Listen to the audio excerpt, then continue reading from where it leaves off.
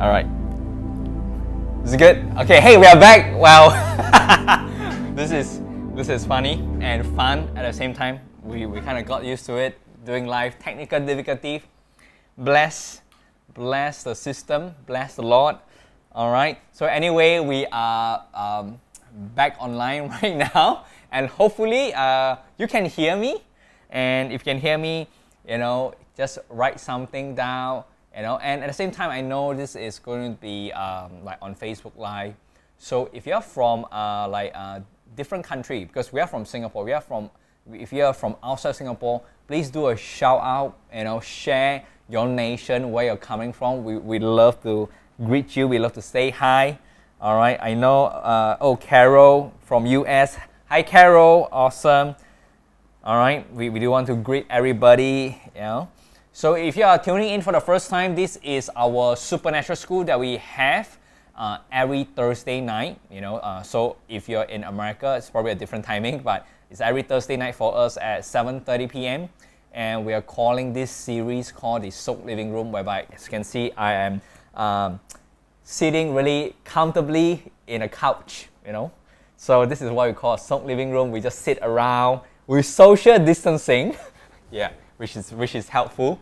Because, we want to be responsible citizens, right? But basically the heart of it is just kind of sit around, what I would miss is actually if there's a fireplace, but I know Singapore is so hot.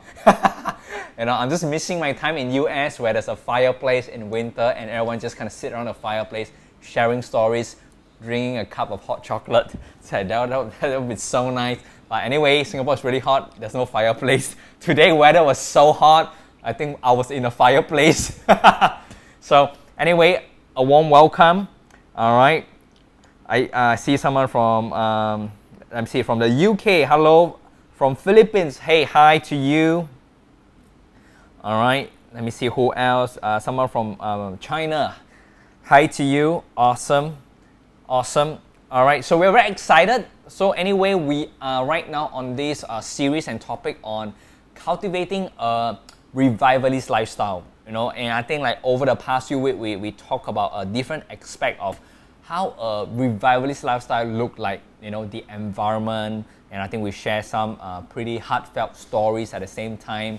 We were being really authentic and raw in along the way, So I don't want to jump in today, but I kind of like opening up a totally brand new kind of subject. All right.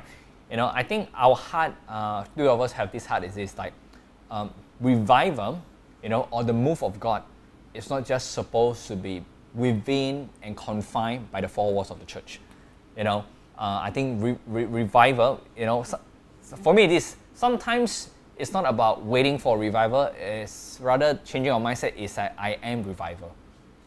I am revival. I'm not waiting for God is not.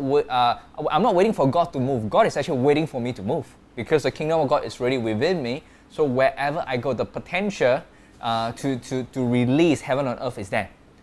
And I think we kind of touched a lot about that. But I think tonight we really want to talk about like what does it look like to see a move of God, revival, or the supernatural being manifested outside the four walls of the church. Because a lot of times, we have healing conferences, but it is only for people who attend the conference. We have prophetic conferences, but it's only for people who attend the prophetic conference, and it's kind of confined in a sense. I'm just gonna throw these questions to Patrick to kind of let him start the ball rolling.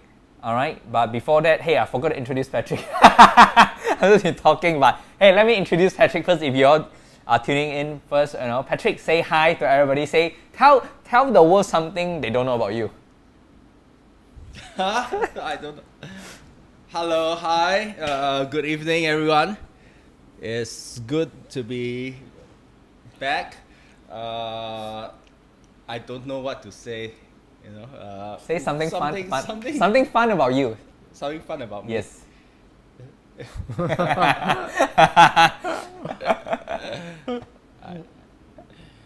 No? There's nothing I can think of that is fun about. Oh, bro. Oh. I know so many fun things about you. Jeff also knows so many fun things about you. All right, never mind. I'm going to pass the time to Jeff. All right, we're going to welcome Jeff. And Jeff, say hi to everyone. Well, hi everyone. Glad to have you. This is our 5th session, and we're gonna dive into. in the first few sessions, we actually talk about community. We talk about the character of a revivalist. We talk about why sometimes it's easy, sometimes it's hard, and why. And it's not. Revival is not an easy lifestyle. Yeah, salvation is free, but going to heaven is a done deal. How much heaven you want to see here? There is, and that one you need to contend for. Come on. Yeah, because not a lot of people want. A lot of us want an evacuation, but God is looking for an invasion of His goodness. An invasion of the presence of God, of the kingdom of heaven. And you know what? It doesn't take a lot to evacuate. Yeah, it actually takes very little effort to evacuate. You just walk out. But it takes more effort to invade. It brings the culture of heaven here. Come on. Because, and that is essential, because that's what the Lord wants. Your kingdom come, your will be done on earth as it's in heaven. And He wants you to take the point of reference of how earth looks like through heaven's eyes, and that requires you to stand in the middle to kind of take the reference of every situation, every economic crisis, every person that you see from a heaven's reference point. And that needs you to be standing in a gap in between. So we call that intercession.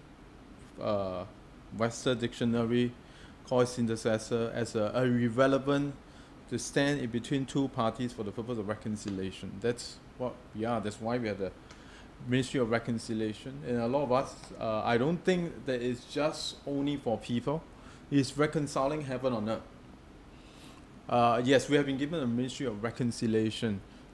Yes, that majority deals with bringing people to reconcile with God, but it's also a mystery of reconciliation that earth used to look like Eden, and when we got saved, when the Holy Spirit lived in us, and when God says when Jesus said the kingdom of God is in you, it's up to us to make earth look like Eden, and we become that transaction point.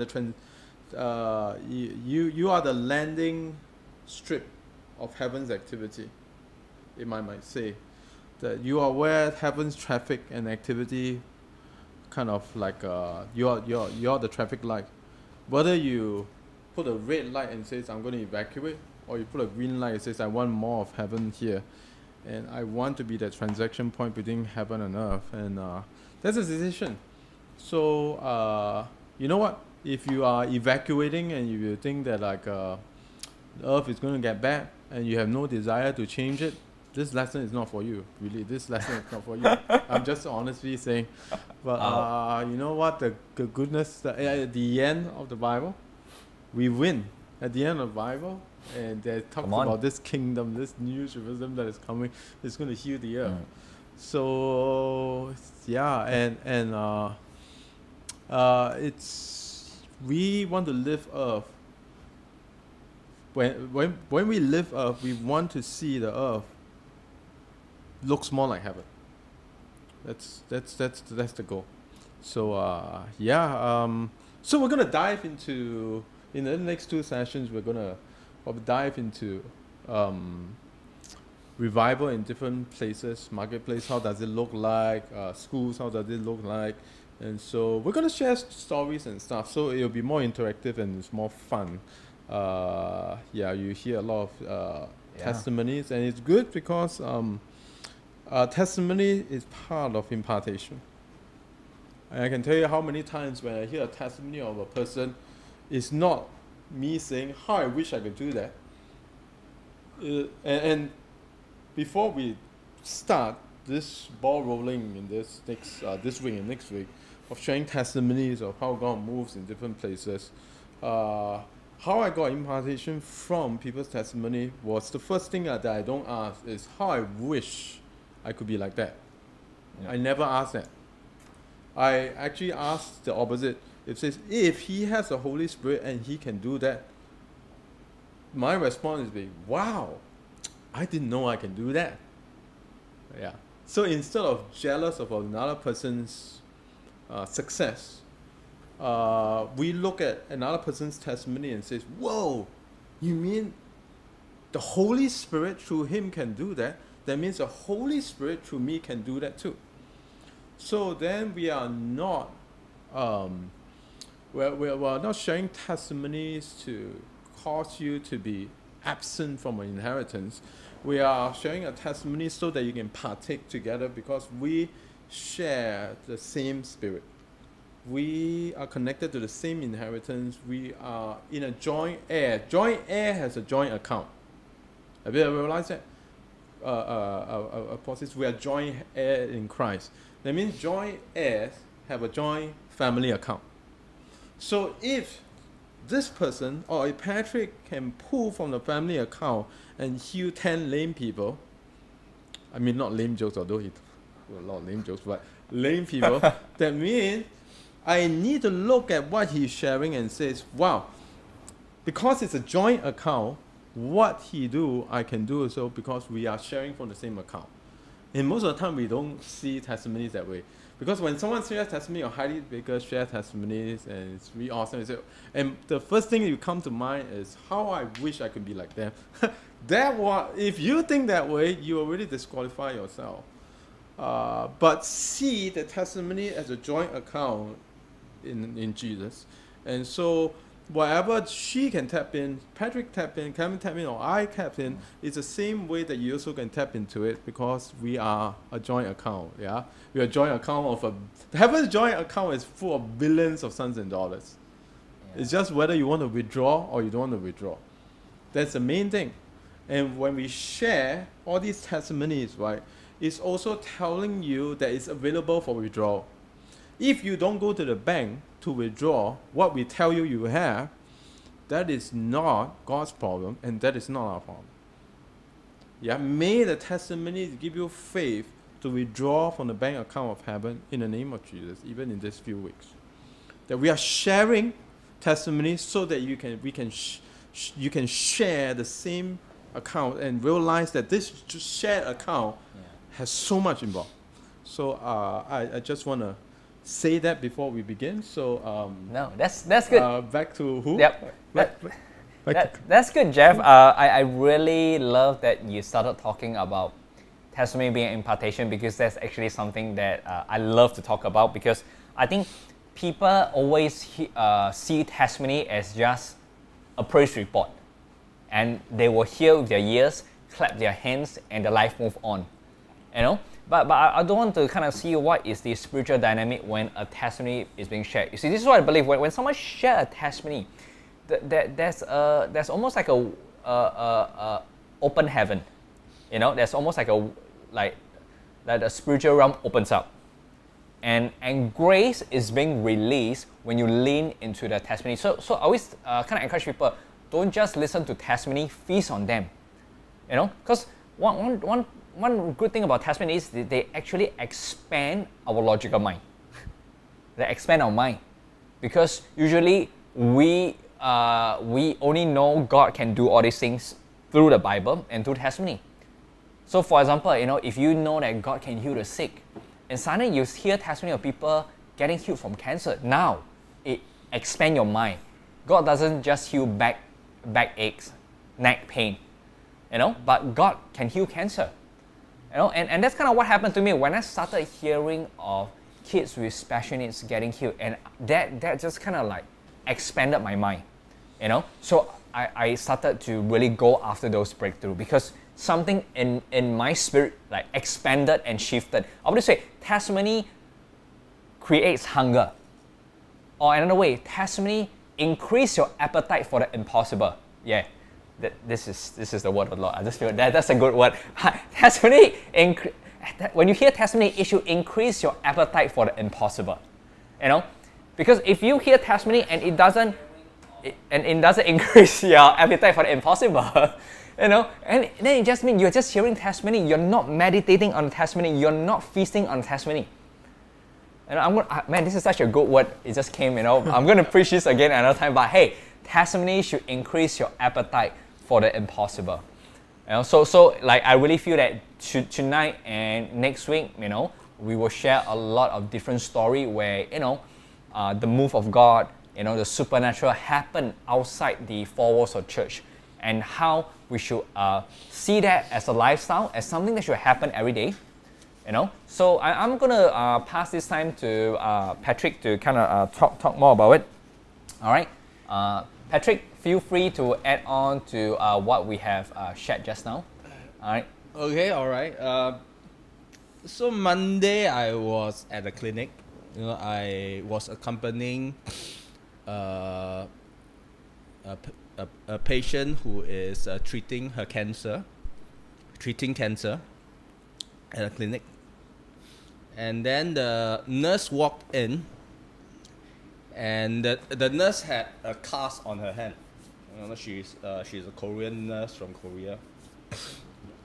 And so I asked, oh, what happened to you? You know, do you still have pain? And she said, yeah, it's still painful. And so I said, oh, let me take a look. And so I reached out my hand and put my hand over her hand with the cast. It's not the cast. You know, it's like a plastic type of support. Is it? Yeah, that, you know, that she can actually remove. So I put my hand just over her hand and I release presence. All right.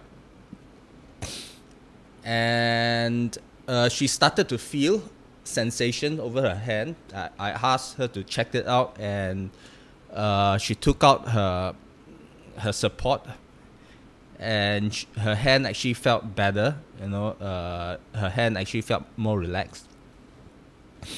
And so notice what I did was I said the word. I said the sentence, can I take a look? Right? I did not say, can I pray for you? All right?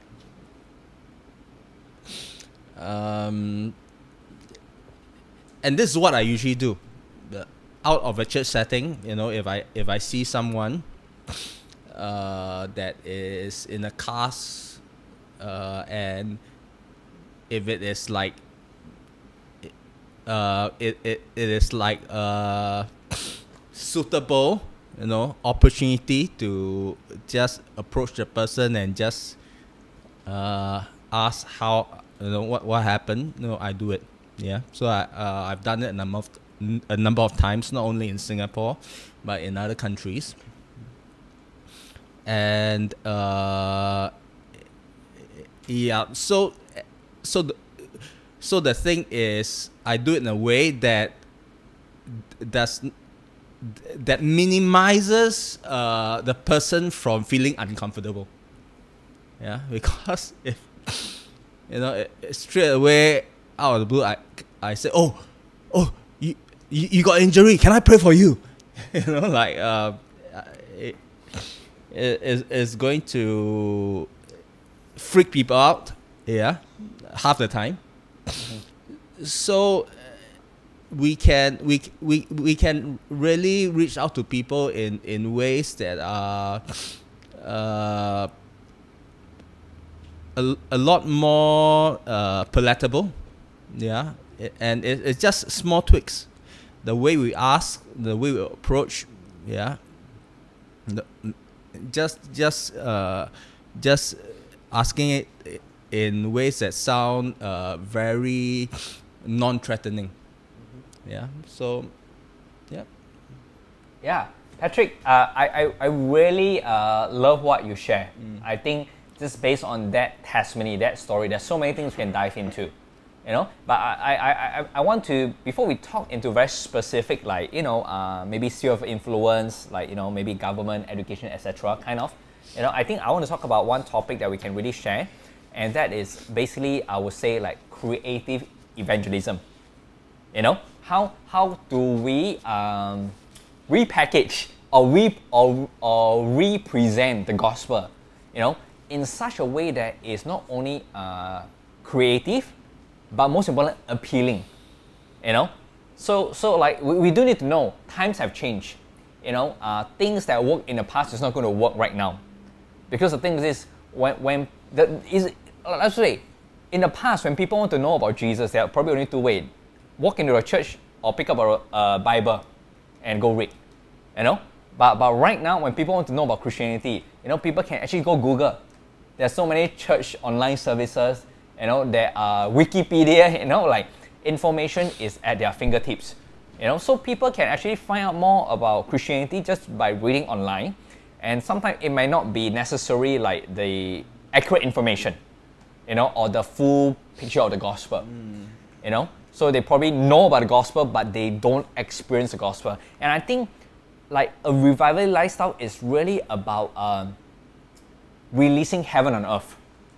So it's more than just preaching the gospel, but letting people experience the gospel, letting people encounter God, you know, like, and encounter God could be many things. It doesn't have to be supernatural. I think one of the greatest encounters we can give to people is actually love, you know.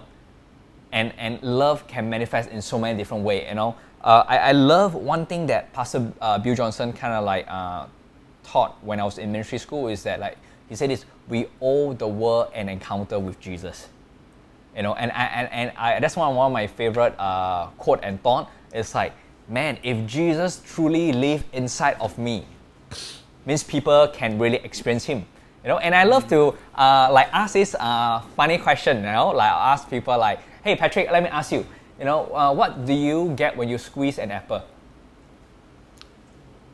Apple juice. Okay, very good, very good. It's not a trick question. It's not a trick question. Very good, very good. 1 point. Okay, what do you get when you squeeze an orange? Orange juice. Wow, very good, Patrick, very good. Okay, what do you get when you squeeze a Christian? Christian juice. So bad. Oh my gosh, that's probably not the correct answer. But my point is this: when life squeezes you, when people squeeze you, circumstances squeeze you, what comes out? Is it Jesus that comes out because Christ lives inside of us? Or is it our bad attitude, lousy mood that comes out? You know? So the Bible says this. We are, I think Paul is, we are the living epistle of God. Which means, let's put it this way, some people might not pick up a Bible to read about God, but you are actually the walking Bible for people to experience and encounter God. So the way you live, the way you express yourself, the way you treat people, it is a representation of who live inside of you. So that's why I say, like, when people upset you, when people squeeze you, what comes out? Is it Jesus? You know? Because if Christ truly live in us, whatever happened to us, you know, Christ should comes out. Alright, I'm gonna pass this time to Jeff to talk more about this topic, because I mean, like, I see Jeff as someone, as a pioneer, you know, in creative evangelism, and at the same time I learned so much about creative evangelism about him. I still remember, I'm going to share one quick story. I remember, I don't know if Jeff still remember this, but I think that I was still a very young Christian. It could be probably my first time or second time at the outreach, you know, and Jeff was sharing with me about creative evangelism, and he talked about, like, the analogy of fishing, you know. It's like how do you entice a fish with the bait? You know, the key is not about getting people safe on the spot necessarily all the time. Because I would say, I think one unhealthy way that kind of crept into the church is we put so much emphasis during an outreach of how many people got saved. You know, instead of how many people we love, we put emphasis on how many people got saved. And outreach, instead of becoming an event that we go to the streets to love people, it become an event whereby we perform to show how many that and show off our badge. Patrick, how many do you get saved today? Tell me. Say a number. How many people you got saved? 0. 0. Oh my gosh. Patrick, you know how many people got saved? I got 5 people saved. What were you doing? You're below your quota. Yeah, you're below your quota. So since you're below your quota, you need to repent. You need to repent. What else must we make him do? I don't know. He's never gonna dance. Never gonna dance again. You know, but you guys catch the drift, you know? Like evangelism is not really about getting how many people saved, it's really about loving the person that's right in front of you. And I know Jeff was talking to me about like you know, sometimes it's not about getting people hooked onto the bait immediately, because a lot of time when we evangelize, we want to close the deal, you know. And sometimes people want to know more about what you have more than wanting to close the deal, you know, at a point of time, you know. But you know what? I don't want to butcher what Jeff shared, but I let him share. You know, people like what is Clement sharing? You know, I'll let the originator who shared about that. So yeah, Jeff, take it over. Unfortunately, even in COVID situation, see the way we think how to share the good news, how to share the goodness of God. Notice that I say good news. Because sometimes when we share good news, it's not really good news, it's kind of bad news. Yeah. Repent, all you sinners, is really not good news. It's yeah. So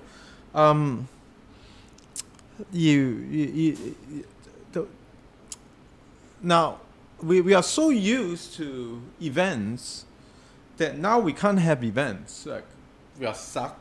We are stuck in these few months where technically, well, our 2 major evangelistic events is Good Friday and Christmas, which is it's probably not going to work that well this year. I mean, and if your mindset is still going to be like flyers, blast out invitations and all that stuff, right? Well, you're going to deal with issues like too many people gathering and all that stuff. And I believe God, even in this time and this season, is actually kind of challenging us. So what are you going to do about it? You're still going to think that evangelism is going to be like 2 events, 2 times a year you reach out to the lost, and then the other 363 days you do nothing? That's really not a good record. Yeah? And so we're so used to it. We're so used to getting one person doing the job. We're so used to getting one anointed preacher. We find the best speaker from the West. We kind of get him on the stage, and then we invite all our friends, and then and it really depends on how he casts the nets. I mean, Jesus says to Peter, follow me, I'll make you fisher of men. So, I mean, 2 ways to fish. One way is a cast net, the other way is a fishing rod. And, I mean, that's great if you can bait the fish. Like, I mean, you throw all the small fishes, you bait the fish with bread or whatever, they gather. And then it really depends on how skillful that person is to cast the net. So, in a way, you can allow that. This was taught to me by my mentor. Your message might be lousy, but if your altar call is good, you still can redeem it. And some people have good message, but a very lousy altar call. And it's like, oh, if you want to believe in Jesus, it's alright. If you don't believe, it's okay. It's alright. Don't worry about it. That's not a good way to cast a net. So all the time we depend on one person, his skillfulness, his way of skillfully casting a net so that he can catch the masses of fishes. That's really very event driven, like once a year, twice a year. And unfortunately, it ain't gonna happen the same way this year. And we need to rethink. The church worldwide is going through a transition. That we cannot do things the same way anymore. And I mean, I keep telling people for like, I mean, for like, I started street evangelism, and people don't even realize that they are evangelized. That's the beauty of it. Yeah, I evangelize in a way that people don't even realize that they are evangelized, but they got saved at the end. They got touched by the Lord. And I started this journey in 1998, like getting people like encountering Jesus, and since 1998, I've been telling Christians, people, leaders, like eventually one day we need to change the way we do things, because if you spend $6,000 US dollars to get flyers, publicity, advertisements on Facebook or whatever, and only one person out of 5,000 people, one person comes to your church and is a pre-believer. Well, now if that person gets saved, you know what? Bless God, the whole heaven stands still and rejoice when the person gets saved. But if you spend that much resources, you hand out 30,000 flyers, you spam advertisements, and the result is one. Now I'm not. The whole heaven will rejoice for one soul, but all I'm saying is this: that maybe the times have changed. That what we're doing is not effective, and if we keep doing the same thing again, expecting different results, that's called insanity. Eventually, it'll drive us insane, you know. And I mean, for 20 over years, I've been telling guys. I mean, there are some countries that still work for crusades. I love crusades. I preached in crusades before. But I also know as a missionary that when I go into a city, the first thing is to understand your crowd and your fishes. And if you don't understand what your fish eats, and you keep thinking, oh, that's what they need. The same fish in Singapore is going to be the same food that I feed them in Singapore is going to be the same food. Guess what? Every country has their culture. What works here might not work in China. What works here might not work in Pakistan. What works here might not work in what works in US might not work here. Yeah. So I just want to let you know that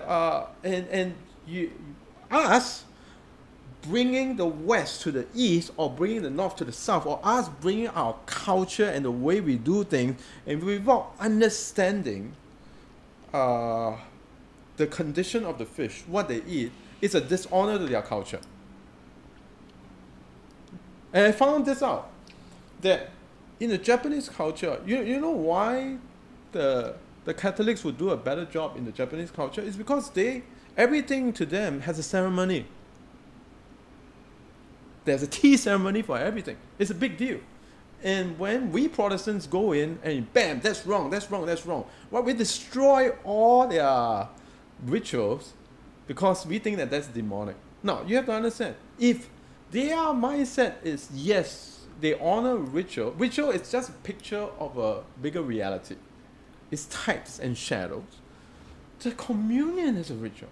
Water baptism is a ritual. Laying on of hands, it's a type of a greater reality. Anointing oil, there's a types and shadows there. And I found out I was having one of the most awesome kind of talk with Japanese missionary. It says this is how the underground church does communion. When they were in persecution, they don't have wine and they don't have bread, so they will take a piece of candy, and they will take a cup of tea, and then they will eat the candy as the flesh of Jesus, yeah, his body, and then they will take the cup, and they will turn it 3 rounds, 1 round, 2 rounds, 3 rounds, and they drink it because it's a Trinity. It's just, and that's how they take communion, and there's beauty in it. And you know what?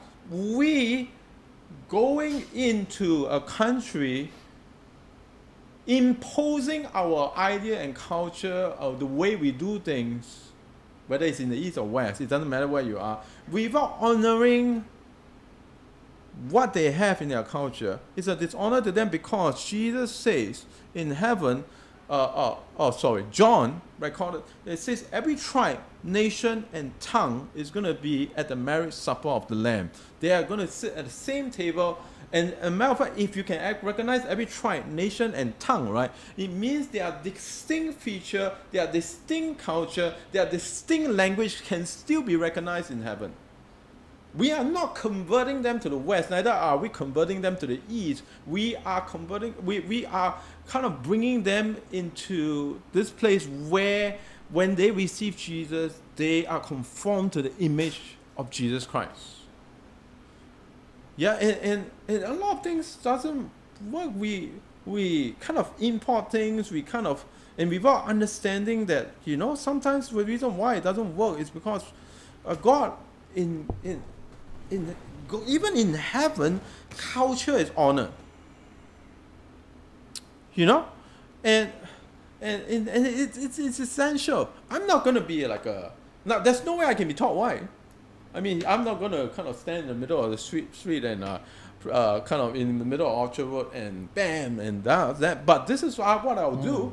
I will go to hairdresser, which happened before, and I will be constantly asking the Lord for things to say to people. Especially, I love eating at restaurants almost at the time when their lunchtime is almost finished, because there is a time we have less people, and there's a time that I talk to waitresses more because it's like about 1:30, and so they have nothing to do. And then guess what? I mean, me and Patrick, we I think you and me, we did Crystal Jade before quite a few times. And that day I was counting, right, there was at least about 100 plus over waitresses and waiters that got healed. Yeah. And through our, like, I just love, you can call it ministry, whatever, but this is what I do. I go to hairdresser. I mean, that is like, she can't kind of like throw me off the, like, if I share anything to her, right, she'll have to cut my hair. It's like captive audience. Like, so there was this time where I went to my hairdresser at a Katong, and so I was sitting down, and then I have a word of knowledge, and I look at her, and it's really sensitive word of knowledge, so I kind of type it on my Samsung phone, and I show her, and the message was, you have been losing money in your cash register. And she nodded her head, and I said, so, and I typed back and said, I know who did it. And she looked at me and I said, who? So I kind of type out like the guy that is behind me that is wearing glasses, and yeah, that happened to be one of the employees. And so, and now you have to understand, I've been doing this for 20 over years, so I know when it's God speaking. So I said, so I'll just let you know, and I'll come back the next month. So I went back the next month, and I got my hair cut, and she was like, I don't know how you know it, but he got caught. Like 2 weeks later, he got caught. I mean, and like, I fired him, and so so he's gone, and so then we have the boss and this hairdresser. Like some of the hairdressers that came and said, hey, so how do you do it? So I started to teach them while cutting my hair. Like, I don't get it slim, yeah, just in case they miscut my hair or something. But I will teach them about the prophetic. Okay, this is how you hear God. I can teach you how to hear God. So guess what? I've been doing prophetic lessons in hairdressing salons that they got interested in hearing the voice of God. I mean, is that conventional? Is that unconventional? It's a lifestyle. What? So you're going to wait 3 months till Christmas before you have the drive just to reach a person? That is not going to work. It's not an event. It's a lifestyle that you constantly ask Jesus. It says, how can I show the goodness of God to this person? And the sooner you realize it's a lifestyle, and then it becomes a life skill. Yeah? So if you don't think that it's a lifestyle, it will never become a life skill. Word of knowledge, prophecy is not just ministry skills, it's life skills. So that's why we never transit word of knowledge, healing, prophecy out of the church, because we keep using the word ministry skill, ministry skill, ministry skill. Guess where you're going to apply it? Ministry. And the sooner you realize, what about life? Is it possible that, like, I only spend 15 minutes praying for the sick on Saturday or on Sunday? That's it? That's how I'm going to exercise it? because that's how because it's a ministry skill, so you limit it to ministry. But it's life. The Holy Spirit is life. The Holy Spirit is the breath of life. You have to understand that. He's empowering you for life, not for ministry. And we all need to understand that. Because wherever life is, ministry is. And if you are not willing to make that transition or change the way you think about life and ministry, nothing is going to happen. And when you realize life is ministry and ministry is life, it's just me just having a good time hearing the voice of God for every single person, for every facet of life. I overflow into the place and get people to get touched by the Lord. It doesn't matter who they are, where they are. That's where really evangelism begins. The fishing rod begins. It means one reaching one. Instead of waiting for some expert guy who is very good at casting a net, what are you going to do with the 363 days of your life besides Good Friday and Christmas? Is it nothing? Yeah, so it's really like how much heaven you want here is really a price that you have to pay. Now, I'm not talking about going to heaven, that's a done deal. How much heaven you want here? And that's what revivalist is. How much heaven do we want on earth? That's a question we all need to ask ourselves. That it doesn't matter whether we are in lockdown or no lockdown, life still goes on. So if it's in lockdown, can we alter our life? Can we navigate our life in a way that the lifestyle, revivalist lifestyle, this gift still goes on irregardless of whether there is a ministry time, there's a church service or whatever it is. Yeah, so I take too long. No, it's okay, good. It's yeah, good. so, I would just kind of add on from there. I mean, Jeff, I love kind of what you share. I just want to kind of turn to the direction of like two key things I feel like so important that was mentioned is culture. That's number one. You know, how we present the gospel. Is it actually relevant to their culture? You know, I think that's really one thing we need to take note of. And another thing is like, are we speaking Christian language or are we speaking their language? You know, I think a lot of time the way we share the gospel is speaking Christian language, not speaking their language, not understanding their culture. You know, I think most people will know like the most common way to present gospel is like if you don't believe, you will go to hell. It's always that heaven and hell analogy. You know, the contrast. You know, we kind of talk about this I think in our first session we talked a lot about heaven, like what the gospel is. So I won't go into that, but I love like even that story that Jeff talked about. You know, like even a hairdresser, and I want to share. You see, I've been before I was at BSSM. I was with Jeff. You know, following him around. You know, so I seen him. He loved to pray for waitresses. You know, and when I'm alone, you see, this is always the thing here. What you see, what you observe, or even what you hear, people testimony. But when you are alone, and when the opportunity arises, do you take action? All right, I'm gonna really hit hard on this because like there's really no point in just hearing and not acting on it. All right, and that was my journey. Like I've seen how Jeff will pray for waitresses. I've seen how Jeff will, you know, move in supernatural, actually outside the church, you know, outside the doors of the church. And I still remember there was one time I was invited to go to, okay, cannot say this country. It's a neighboring country, you know, where okay, that's going to say, you know, and it is sensitive to preach the gospel, you know, and basically I was there to speak at a youth camp. You know, so my friend uncles actually own the whole retreat center. You know, so I mean, youth camp have their own schedule, right? So it wasn't time for me to preach. So he said, oh, you can just rest, you can do whatever. And part of me is like, I'm a bit tired and sick of waiting. You know, so I went to look for the sick.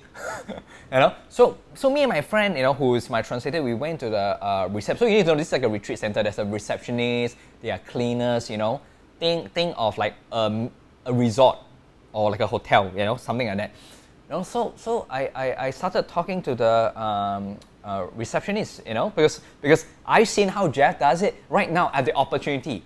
Either I can do it, learn from it, or I can walk away and go to my room to sleep. And I'm like, man, I'm not here to come and sleep, you know, even though it's a retreat center, you know, I can sleep later in the night. I really wanted to see heaven coming to earth, and it's a lifestyle.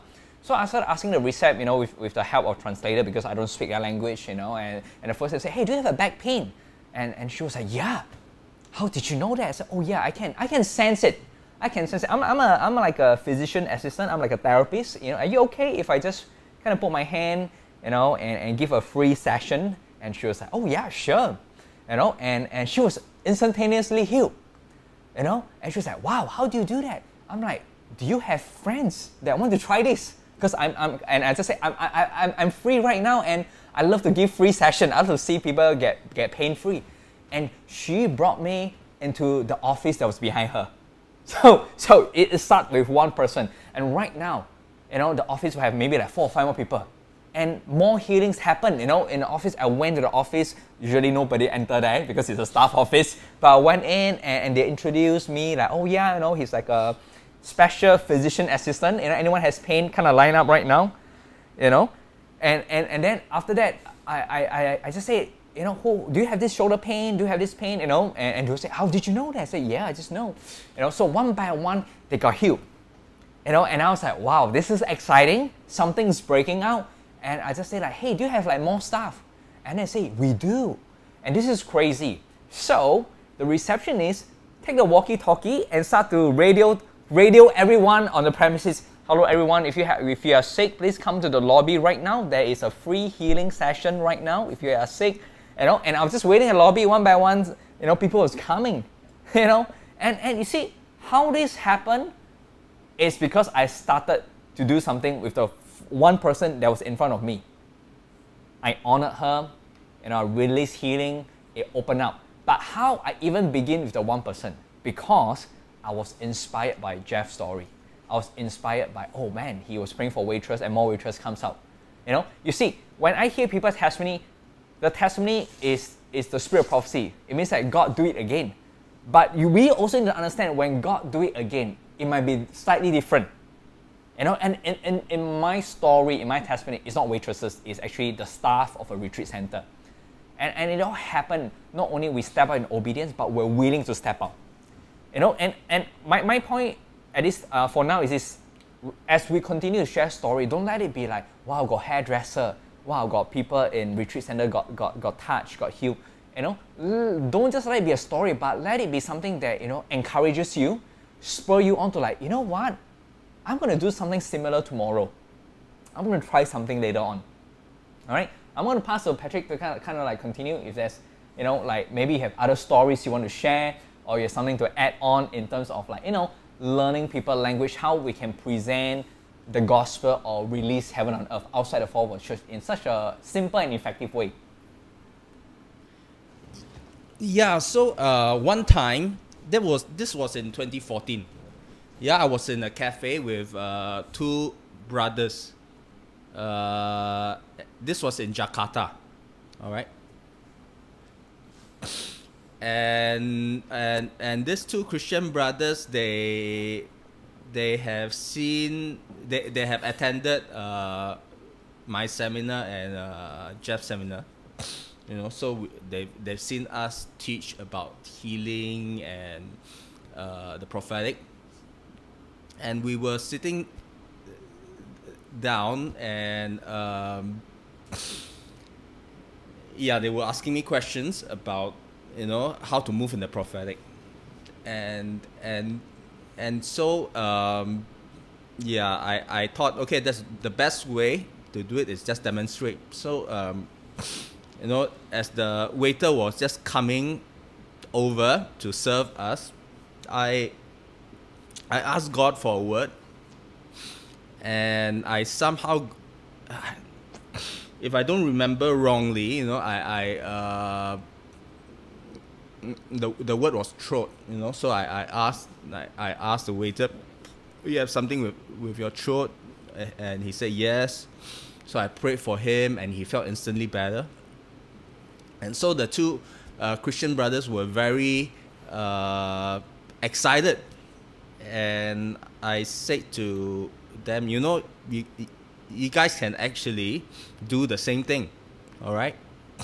And so in the cafe, there was another group sitting at another corner near the entrance. And it was a group of ladies. It was a group of Indonesian ladies, you know. Indonesian Thais, right? And so I say, yeah, there's a group of Indonesian Ibus there. Why don't you just ask? Yeah. Ask God, you know, to give you a word.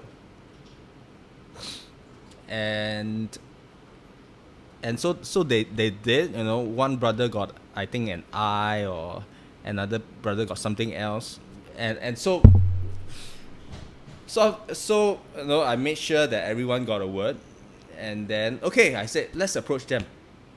And so we went over, and they introduced me, you know, because they speak Indonesian, right?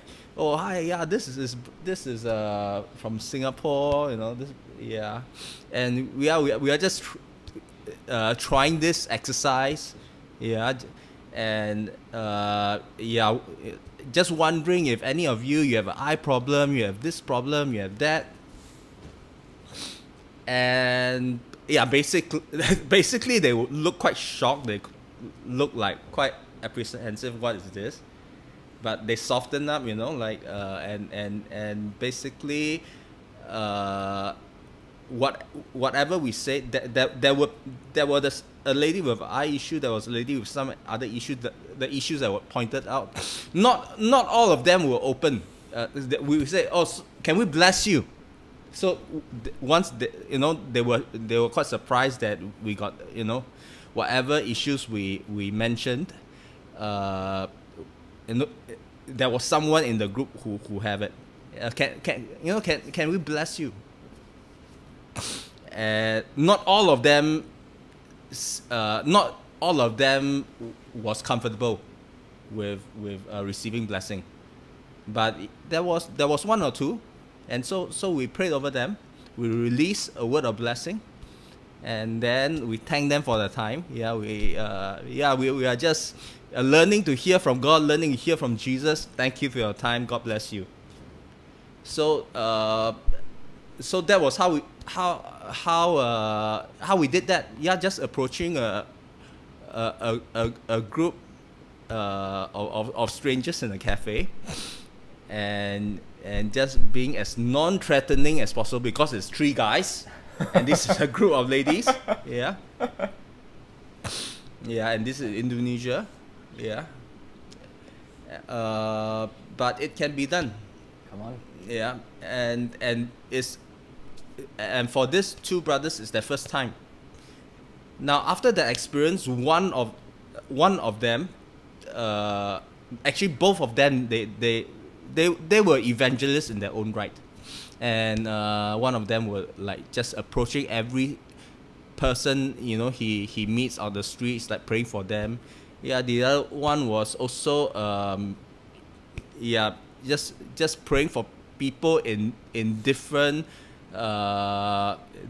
places, including praying for police officers. So so it is, it's something that is caught, and it's something very doable. Yes, thank you, thank you, Patrick. I think I want to encourage this. I think what Patrick shared was something really good. Like, I'll put it straight, like we don't chase after signs and wonder. Signs and wonders follow us. But you know, I heard Bill say this. We don't follow signs and wonders. Signs and wonders follow us. But sometimes we can be in a season where we are so new to this, we actually got to follow people who move in signs and wonder until signs and wonder follow you. You know, and I think what Patrick shared was something in that line. Like, he brought 2 people who are kind of new to this evangelism thing, you know, talking to strangers, all this thing. And after that, they caught it. And then they move it on their own. And that is actually a similar story. I followed Jeff, and I caught something from him, you know, and I make it my own flavor, you know. And so my encouragement to you is this: if doing it alone is scary, guess what? Do it in a group of friends. Find people who might have more experience in going to the streets or talking to strangers. You know, I'll put it this way: when your goal is to love the person in front of you and to share the love of Christ, there's no failure. There's actually no failure. I think one of the things that stop us from really manifesting the supernatural outside of the church is actually, what if nothing happened? The thought. It's a very real thought. What if I pray for someone on the street and nothing happened? What if I preach the gospel to someone on the streets and he didn't get saved? What if I give a word of knowledge and it's wrong? What if? What if? But let me tell you another what if. What if you pray for the person on the street and they got healed? What if you share the gospel to a stranger and they got saved? What if your word of knowledge was accurate? Instead of letting fear drive our agenda, we should let love drive our agenda. Now that's a good word. I felt that. You know, we got to let love be the center stage, and let love drive our agenda. Like, man, I'm just really here to love these people in front of me, you know. And I can't emphasize more on being creative. All right, I would say all of us have a measure of creativity. And creativity is also tied to culture, you know. And I think one of the most creative one way to do evangelism is actually treasure hunt. You know, I'm not sure if you're new to treasure hunt, but treasure hunt is basically like, you know, let's say 3 of us, Patrick, Jeff, and me, we just sit down and we're going to pray. You know, we're going to ask God for clues. So Jeff might get green shirt.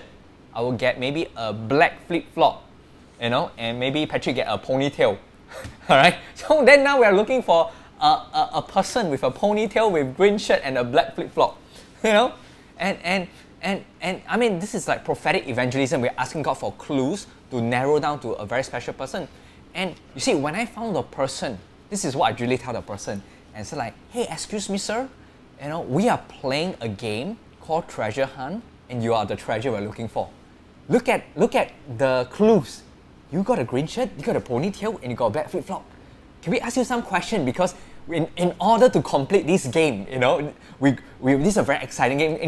In order to complete this game, we need to find a treasure and your treasure. And people will be like, wow, I got to help someone complete a objective. It's like they felt like, wow, this is a game, you know? And you see, all along, we never present it whereby like, hey, we're actually Christian, we're trying to share the love of Jesus. I mean like that is the angle, but to people, they are more receptive. Oh wow, you're playing a game. Okay, I should be a nice guy and help you complete the game. You know? So I can't emphasize more on being creative. You know, because I think like what Jeff said, you know, the church is going through a transition, you know. We have to rethink how we reach out to people. You know, I really love what Jeff talked about, you know, like the 2 big days are, you know, Good Friday and Christmas. And now, I mean, like social distance, you can't have your Christmas show, you know, where we invite people to watch a Christmas play and then have altar call. I mean, just being honest, like, you know, there are many restrictions that we don't know what it's going to look like in the next few months, you know. But I think that's where our heart. You are a reviver. You carry the power of the Holy Spirit, and no matter where you go, heaven can manifest. You know. So I'm going to pass Jeff to kind of continue on this train of thought, you know, and maybe share in other areas, because the thing is, I think what we've been sharing so far, the stories are actually like, you know, kingdom come in the streets, you know. But we all know, you know, I mean, some of us know that there's the 7 mountains, the different sphere of influence, you know. How does a revivalist lifestyle look like when you're called to an education? What does a revivalist lifestyle look like when you're called to the marketplace, to the government, etc.? You know, so maybe let's just take a turn on the topic, and we'll let Jeff kind of start off. Well, Esther, you say, this is not white lies at all. My father is a physician from the Middle East. It's just how you see it. Yeah? Jesus called God many things. Like a hand. God is like a hand that protected Israel. There are types and shadows. Yeah? Even Paul used quite a number of these things in Acts chapter 17. But we're trying not to answer all those things. But these are not lies at all. These are types and shadows. The same way Jesus is healer, Jesus is a provider. We're just presenting him in different ways. I would recommend you to try treasure hunt if you have not. And anyway, one of the things is let me think. Yeah, so here's the thing. You see the point is like you see, if you anchor yourself on what if the person doesn't receive, what if the person doesn't get healed, right? Now, here's the thing. If you look at Genesis, the word that God create man, the word is yatsa. Yeah? And if you look at God saying in Genesis that now this is before the flood, and God says he was heartbroken because man's thoughts and intention was towards evil. The word intention there is the same word yatsa. If you look in the Hebrew, your strong will translate it into a different English word, but if you look in the Hebrew, it's the same word. One is a noun, one is a verb. So actually, when God create man, it's the same word, and when man's intentions and thoughts are towards evil, it's the same word. That means thoughts create world. Thoughts create reality. So if your thoughts is that what if the person going to get healed, right? You are actually creating a reality. Thoughts are powerful. Yeah, what we think is powerful. As much as you think, oh, it's just a fleeting thought, right? It's not a fleeting thought. You think that a person who say, oh, my marriage failed, and come and tell me my marriage failed yesterday. No, your marriage didn't fail yesterday. It was a process of thoughts that and decisions that were made, and then you guys make those thoughts concrete, and so therefore it was a process to fail. But so eventually, thoughts will create reality, and that's very important. That's very important. And so if your thoughts are saying, what if a person going to get healed, what if the person doesn't receive Jesus, well, guess what? You chicken out. Yeah, that's so your thoughts make you into a chicken. That's it. But I don't. So if if your thoughts are saying if the person don't get healed, right, your that means your thoughts are anchored in not possibilities but negativity, and and you need to know that when Jesus says all things are possible for those who believe, right, he's asking you to kind of push your thoughts to this place where you think possibilities rather than negativity. How many of you who think like, and you wanted to pray for the person and you think, wow, what if the person don't get healed? Well, how many of you actually did it after that thought? You probably didn't do it. That's what I'm trying to say. That means your thoughts create reality. The same way God created man. And the word yatsa, if you look in the Tyus definition of Old Testament, not Tyus, what is that? Hold on, let me look at it. There's a course reference there. Oh, Brown's Driver and Briggs. That's a good dictionary to look at. It's actually one of the meaning is fashion.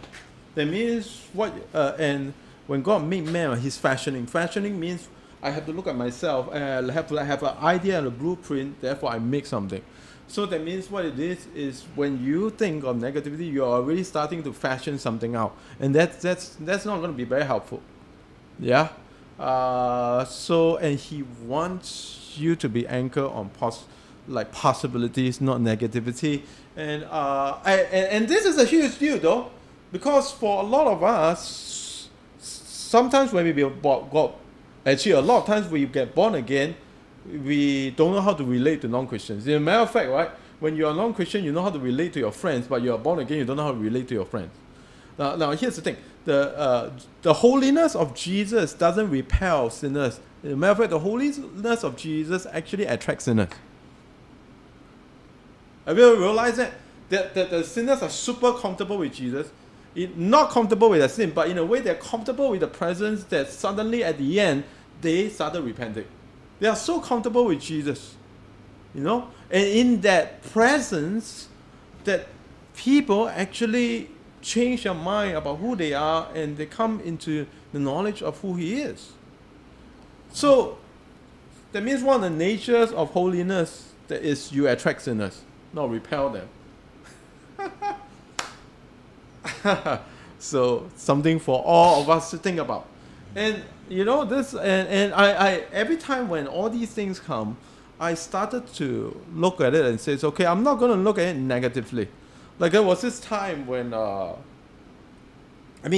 we were, since we're talking about Indonesia, we'll talk about Indonesia then, like we were doing this outreach, and some of my friends, the pastor, like he did this flyer that makes me look like some Chinese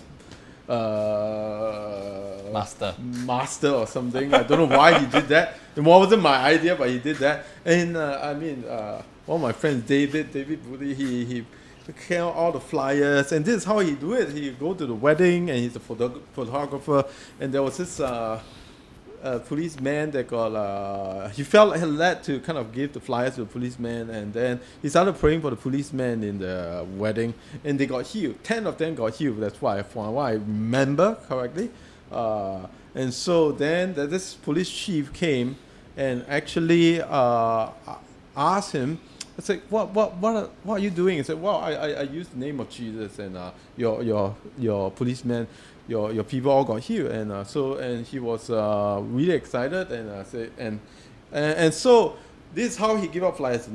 So you get healed, you just hand out the flyers, and at that day, like on the day itself, like Patrick was there, like we have so many people that was coming, man.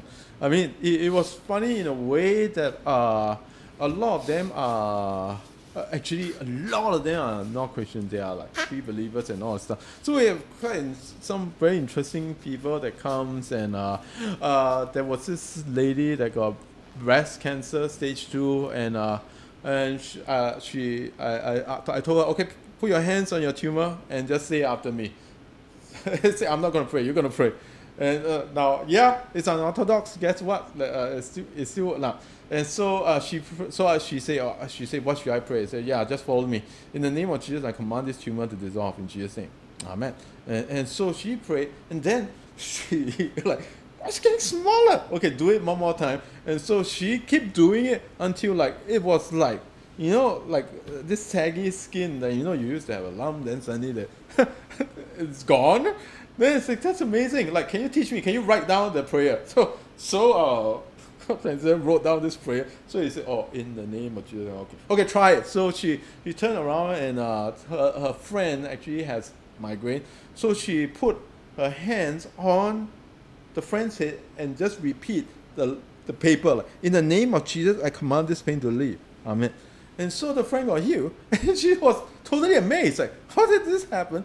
And so then we explained to her, like, wow, this is the healing power of Jesus. Be healed in Jesus' name, and then she received Jesus, and it was so interesting that David came to me and said, there was this guy that called, and he says, can your master talk to my dead father? I don't know whether you know about it. My master talked to my dead father. And he looked at me and said, Pastor Jeff, can you do that? And I said, okay, possibilities or obstacles? Possibility or obstacles? Lord, is there, and I need to see it through your eyes. Is there any way to redeem this? Because typically, all of you will say no because you don't talk to the dead, right? Yeah. And I told David, like, somehow I got a interesting, I have a gift of faith that it's going to work. So they came. The wife was a Catholic. The husband is another religion, I almost say. And then the sister is a Christian. The sister had no idea what's going on. Like, this is what's going on. And so they sat down, and it says, okay. And so the man says, oh, I want to hear from my dead father. Can you do that? I say, wait. Now, I go through the Holy Spirit who is sent by Jesus and he know all things. They say, no, I want to talk to my dead father. They say, wait. Well, since you're here, you drove your Mercedes here, and so then you must just try. And so he says, all right. So I said, okay, good. So all right, let me see, like shaka, like praying, and then I told him, your father left your business to you, and there are two partners that he has, and which is actually his good friends. Actually, now they're turning on you because the business wasn't doing good, and so therefore you lost the trust of these two partners, and now you don't know what to do. And your father is a very hard man, though. He doesn't really kind of take care of you a lot. He just give you money, and you do whatever you want in life. But you know what? Yet you yearn to feel intimacy. And you know what? And even to his deathbed, right, you actually wanted to hear 3 words, and you didn't get to hear those 3 words. And I'm going to tell you what those 3 words is, which is, I love you. And he started to cry. Now, for those of you who don't know what I'm doing an inner healing and sozo with him. Yeah? And he started to cry. And said, wait, I saw another picture. Like, I saw your mom, and your mom have panic attacks. And when your mom had panic attacks, I saw the house. She will go outside and she will start scolding and beating the dog. You have a dog, and she's got, and they laugh. The wife was a Catholic laugh, and the husband, who is the other religion, laugh, and this the sister, which was a Christian, like, I don't know what's happening. Then I started bringing Jesus. I said, actually, it's Jesus that told me every single thing about you, and he loves you. The 3 words that you never get to hear, Jesus is speaking over you because he's the Father in heaven. He says, I love you. And it became an encounter. It became such an unusual encounter where they started to feel the love of God. It was interesting because then the police came and says, well, we are practicing medicine without a license. Remember that? Yeah. And then I was in my mind, I was like, I was so angry with that. Like, I mean, definitely someone reported it. It's probably there's a witch doctor opposite. I don't know whether he did, but anyway, I wanted to go out and say, you want the old license or the new license? The old license is Deuteronomy 28. The new license in Mark 16, MK 16. Which is lay hands on the sick, the blind see, the deaf hear, the lame walk. That is our authority. That is our license. What else you want? This is the word of God. And but David stopped me and said, no, that will get us in trouble. And so and he went with them to the police station to sort out this whole thing. We might have to close the whole thing down. And then when he went to the police station, the same police chief that he saw in the wedding came out and says, oh, it's you. He says, yeah, it's me. What are the odds, right? That is a divine encounter. And then eventually, like I said, so what's happening is that, well, they say that we're practicing medicine without a license. And then the police chief said, oh, they're fine. If you need bodyguards and security guards, like, I'll send this same 2 police back with you. They'll look after you, don't worry. And the same 2 guys came back, and they weren't really happy. Like, but you know what? At the end, I remember this was one of the most unusual testimonies. There was this guy that came, and he was the owner of the place. He sat down, and he says, he's the owner of the place. I prayed for him. I said, you like fishing? Well, he thought I was some kind of, like, because the poster looks like some kind of Chinese master. Like, I don't know why they do that still. Until today, I still don't understand why. But and I said, well, I keep seeing fishes. He said, yeah, I have a fishing business in Kalimantan. And he says, okay, then you have this old guy that's working with you for 10 years, and he has glasses, slightly plump, bald-headed, and you need to fire him. If you don't fire him, he'll take 1/3 of the fisherman with him. And he looked at me and says, wow, you're correct. I just fired him 2 weeks ago. I said, oh, okay, that's good. And he looked at me and said, are you a pastor? He said, yeah, I am a pastor. It's like, yeah, and I want to ask you something. Now he says, like, well, I built a church. Now you have to understand, he's not a Christian. He is from another religion.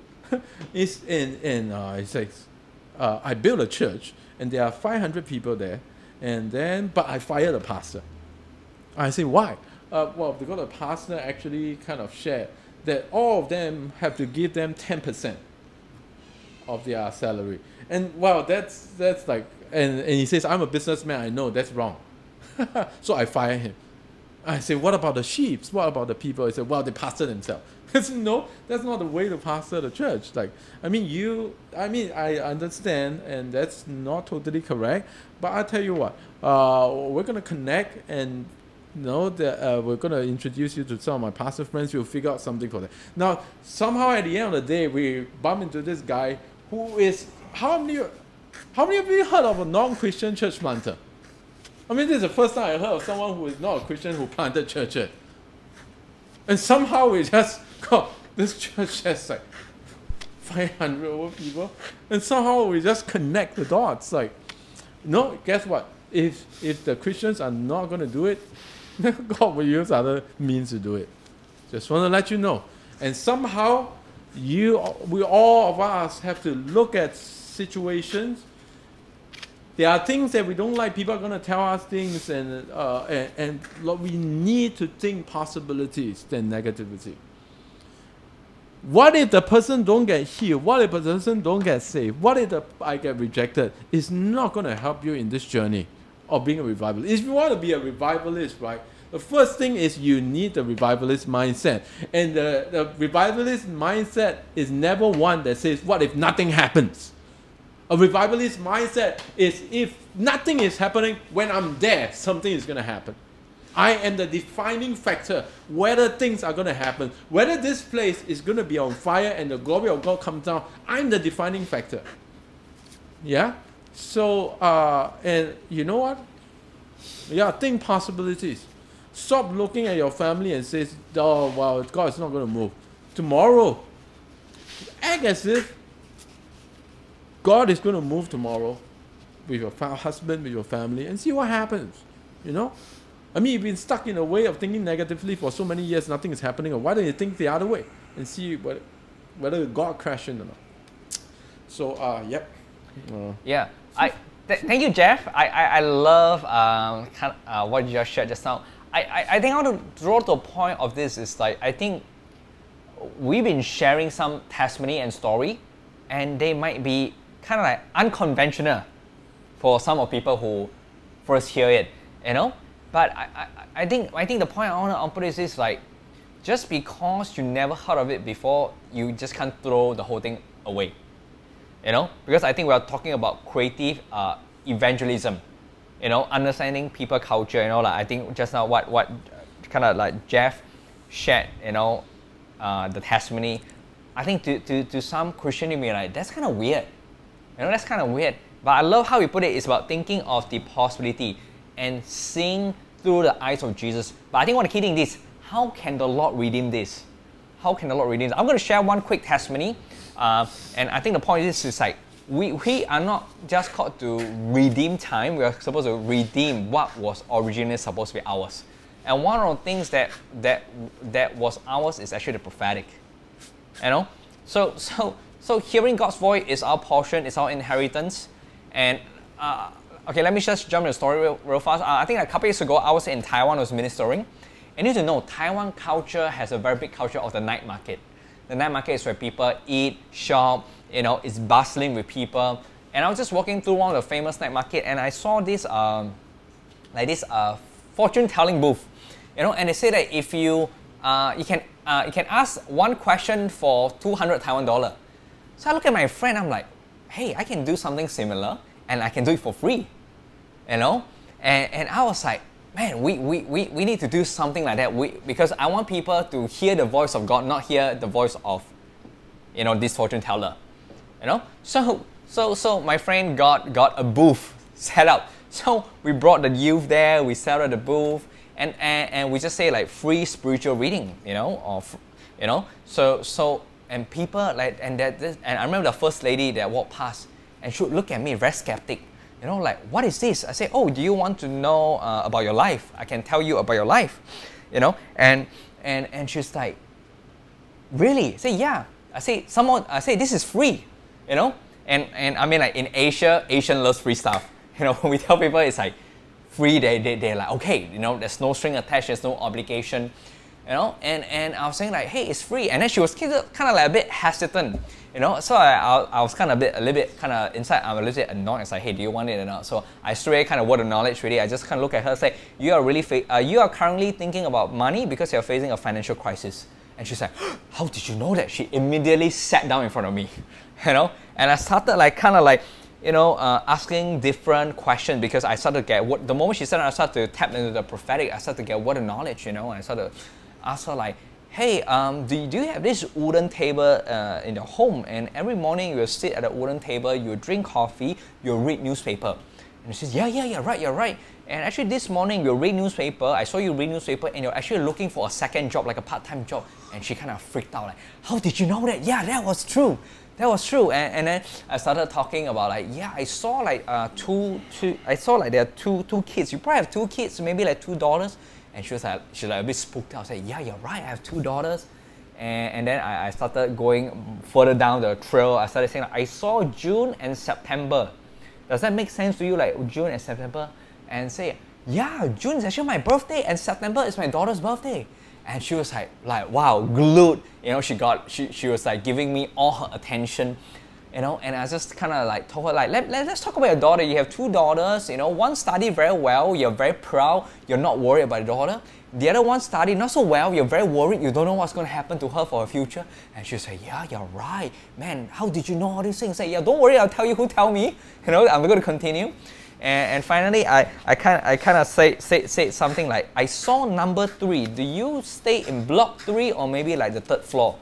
You know? And then she say, yeah, I stay in the 3rd floor. And then she's thinking like, am I some FBI or CIA like track her or don't know what? And she was like really like a little bit freaked out already, you know. And then I started to ask this question, do you know how I know? I say, yeah, I don't know. Can you tell me how you know all this information about me? I say, well, the truth is this. There's a spirit that knows all things. He's an eternal spirit and he lives inside of me. And this spirit speaks to me.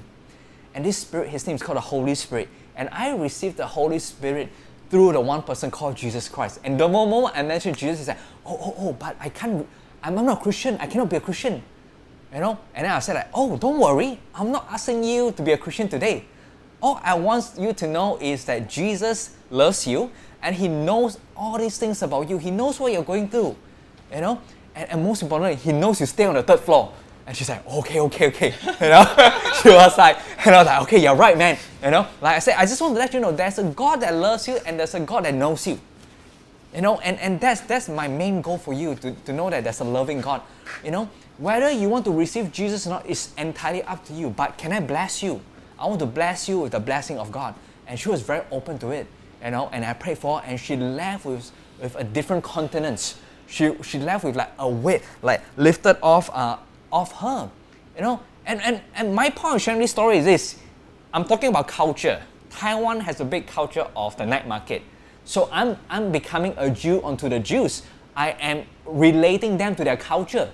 You know, and Taiwan is a Chinese country. Chinese love like spiritual reading, fortune telling, whatever, you know, where people can tell them about the future, the past, present. They are excited, they are interested, you know. So I'm relating to a lingo that connects to their heart and to their culture.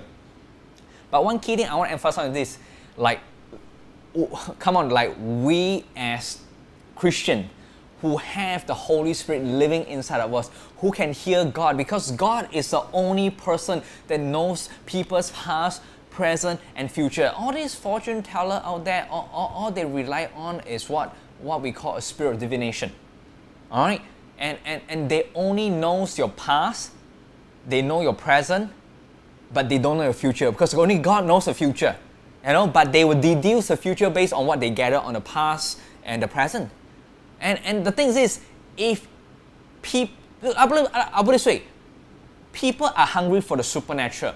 People are hungry to know what their future looks like. And if we Christians who can hear the voice of God are not rising for such a time like this, that we can tell people like, this is God's plans for you, this is how God sees you. If they don't have all this, guess what? They're actually going to all this fortune teller. And that is why I have such a big heart to raise people up to hear the voice of God. Because when we hear the voice of God, we don't need people to go to fortune tell. We are that direction for people. Because God lives inside of us, and we can tell people like, hey, I can tell you what God's thinking. I can tell you what's God's plan. I can tell you what God has for you. And I know some of the story that Jeff, Patrick, or me share might be unconventional, but the point is this: we need to learn how to relate to culture and speak people's language. We need to redeem it. Come on. I hope people are getting this. I'm going to pass to Patrick to kind of add on, whatever the Lord has placed on his hearts. All right. Well, I spotted one comment by Patricia Gold, and that's just a very good comment you have. The comment is, many Christians criticize others for bringing healings and the supernatural onto the streets without conversions.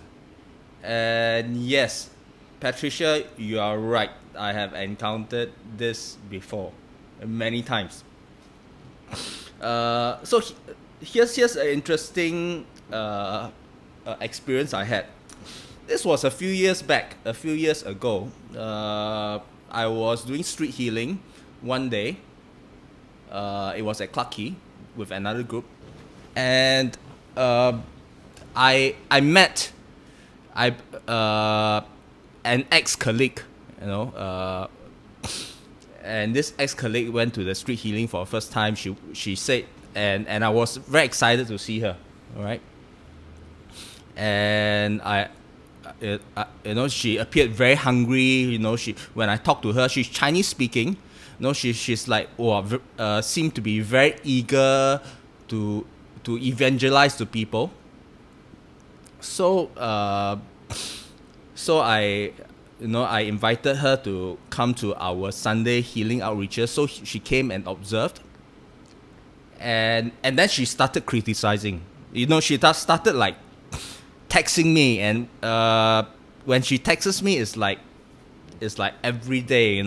From morning she'll text 12 hours non-stop. Like she was doing it for like one whole week. Actually, until today, I still receive texts from her. All right, but she was texting me like 12 hours. Like the full day.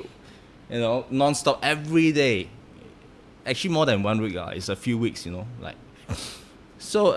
And basically, she would be like saying, "Oh, the way you all do evangelism is not correct. Yeah, you're not doing it right. This is not God's way. You'll never preach God's word." No, it's not God's way, it's Yahweh. Come on. Yeah. So then in the process, I was in the beginning I was trying my best to dialogue with her, but it's really tiring. Because can you imagine, that every day like 12 hours you receive text, from her. Wow. Bro, that's long suffering. Yeah. That's, yeah. So and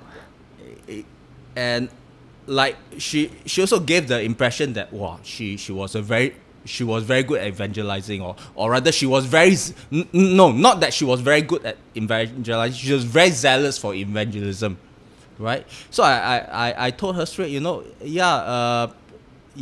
I didn't bring much people to the Lord. That's why I can't remember what exactly I said. I basically say I'm not I did. On a personal basis, I didn't bring much people to the Lord. I'm not the strong evangelist. Yeah. And she was basically telling me what to do, right? And so finally I asked her, so how many people you brought to the Lord? You know what was the answer? How many people you converted? Because she will text a lot of people, like arguing with them, like getting to them to try to see her point. And the answer was, one. She brought her sister came to Christ. That's it. Everyone else who she tried to evangelize, tried to avoid her. All right, and I mean, the sister cannot avoid her. I don't know. I don't know. Family. Yeah, I told her, yeah, I brought. I was very shocked, you know. I said I brought a few dozen people to Christ, you know, like over the years, on a personal basis, you know. If you talk about, you know, from the stage, it'll be a few thousand people to Christ, but on a personal basis, you know, a few dozen people to Christ, maybe 50 over people to Christ. And I feel it's very little, and because Jeff, on a personal basis, he brought a few thousand people to Christ, one on one. All right, so I brought a few dozen people to Christ over years. That's very little to me, and you're telling me what to do because you brought one person to Christ, and you're telling me that what I'm doing is wrong because I never preach the gospel the right way. I was very, very shocked. All right, I was really very, very shocked.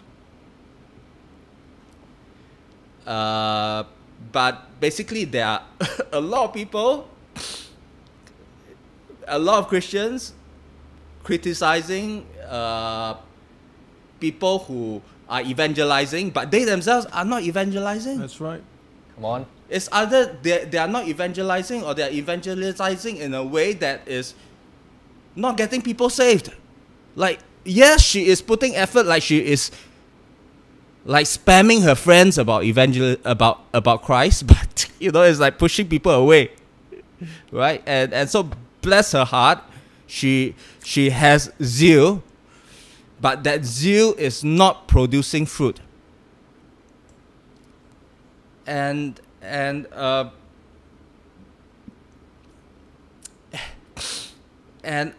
yeah, I the thing is, it is so important for us that when we reach out to people, that we are reaching out to people at that level. You know, when I reach out to a person who's non-Christian, I don't use Christian lingo. I don't say, can I prophesy over you? I have a word for you. I have a prophecy for you. I have a word of knowledge. No, the person will not understand. All right? I have to use words, phrases, questions that are non-religious, that are non-threatening, that the person can connect with, the person can relate to. All right? Now, I am a theologian. I am a Bible scholar. I have my Masters of Divinity in pastoral ministries. You know, I have studied 2 years worth of Greek, half a year worth of Hebrew. All right, but when I am meeting a non-believer, I am not trying to debate with her using scripture because she doesn't believe. I can quote all the scripture I want you. It means nothing to her. All right. We don't win people through debates. We don't win people through logical arguments. But what we want to give people is an encounter with God. And that's planting a seed.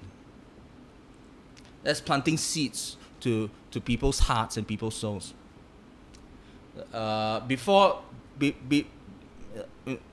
circuit breaker, before lockdown, before COVID-19,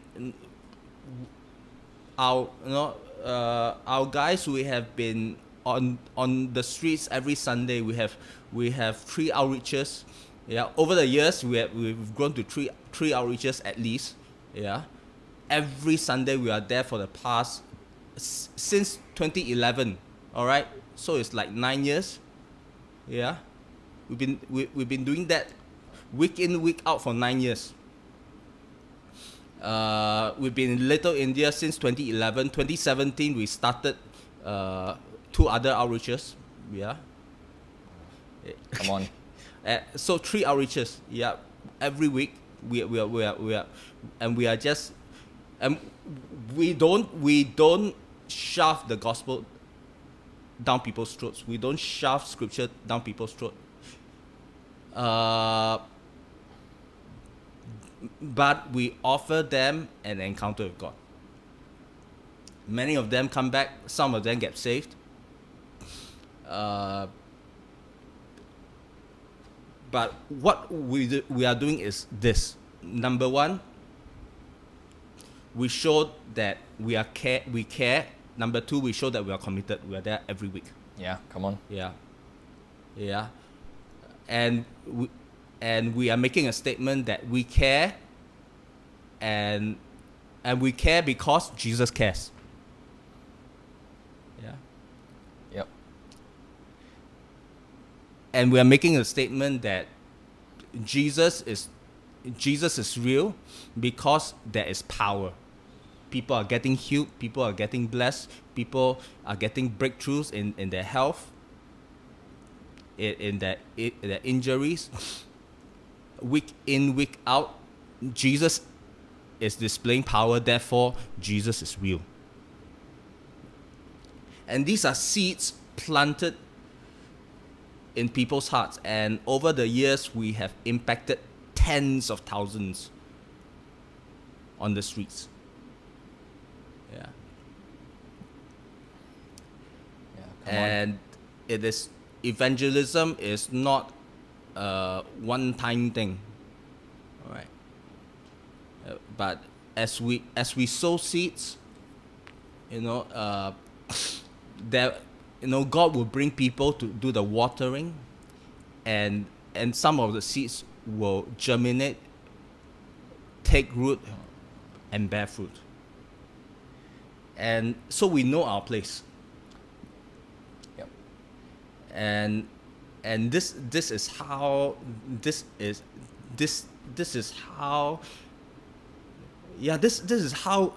how we allow people to encounter God, and then that as their hearts open, a number of them, they will receive.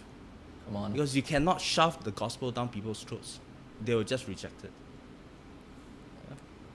Patrick, thank you for sharing that. I really love that. I mean, I want to talk add on a little bit on that, because I think it's so important. There's so many key points I want to emphasize on. I think first of all, in 1 Corinthians 3, it says, some plant, some water, but God is the one to give increase. And I think we need to recognize this. Each of us has a very specific role in the kingdom of God. We are all one body, different parts. And maybe Sokolbi Church, one of our strengths and one of our parts is actually street outreach, and in that sense, it's really releasing an encounter of God to people. Either they get an accurate word of knowledge, get an encouraging prophetic word, or they get healed on the streets, and like what Patrick said, I think at the end of the day, our job is really to love the person that we meet on the streets. We don't have an agenda like at the start of the outreach. Okay, guys, the quota for today is 10 people get saved or 10 people get healed. We don't. We just simply comes there, and I'll be honest. We are so blessed with really amazing outreach leader. Rain or shine, they're there. They are always there. Every Sunday, they are always there. Setting up, loving the people. I think like we at the pastoral team are so blessed to have such amazing leaders who are committed, And my point is, you see, we need to find out what's our role. And I think one of the danger in church right now is to partner with criticism.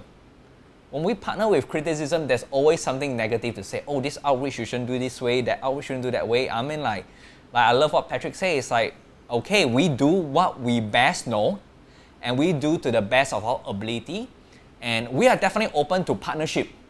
If you say that, oh, you want to do follow or what? Hey, I mean, like drop us a text. We can discuss all this thing. But if Christians' role is to criticize and not be part of the solution, I don't think revival can come. We need to understand we are one body. Jesus Christ the head. And in that body, there are many different body parts and different function. We need to find the function. And 1 Corinthians 3 talk about this. Some people function is to plant seeds. Keep planting seeds. Some people is to water the seeds. They have great passion for discipleship, following up, great. And at the end of the day, if you continue reading the verse, it says that, those who plant, those who sow are one purpose. Come on. And God will reward each one of them, either the planter or the waterer, according to their, to what they did.